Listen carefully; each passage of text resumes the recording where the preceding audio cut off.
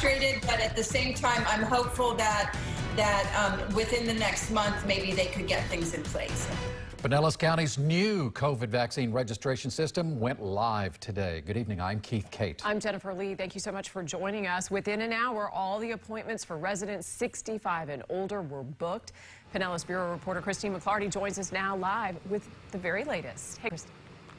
Hey, we spoke with someone who got one of those appointments today. They said they signed up. It was easy, took 15 minutes, and they're coming here next week for their vaccination. But it wasn't that easy for everyone.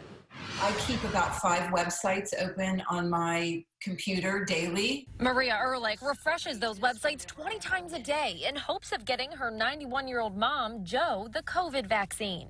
Friday morning, the State Department of Health announced they're partnering with the county fire paramedics to distribute vaccines next week in Largo, St. Pete, Palm Harbor, and Pinellas Park. We are very pleased to be able to announce the expansion of these additional sites.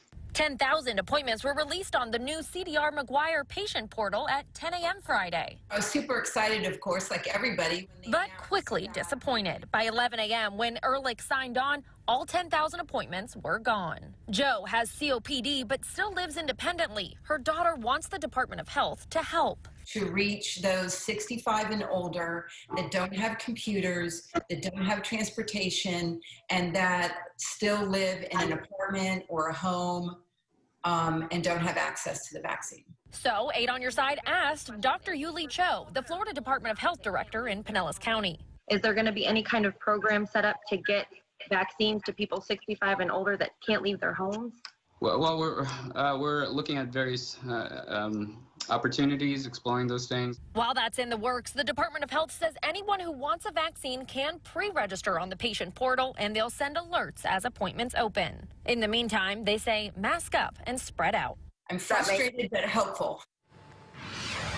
Now, the 4 locations where vaccinations start Tuesday have not been released because you cannot show up without an appointment. We only know that this is one of them from someone who was able to sign up and get an appointment here. Now, as for the dry runs that will be happening, we're told that there will be dry runs at all 4 locations this weekend on Saturday in hopes of everything running smoothly when they start on Tuesday. Reporting live in Largo, Christine McClarty, 8 on Your Side.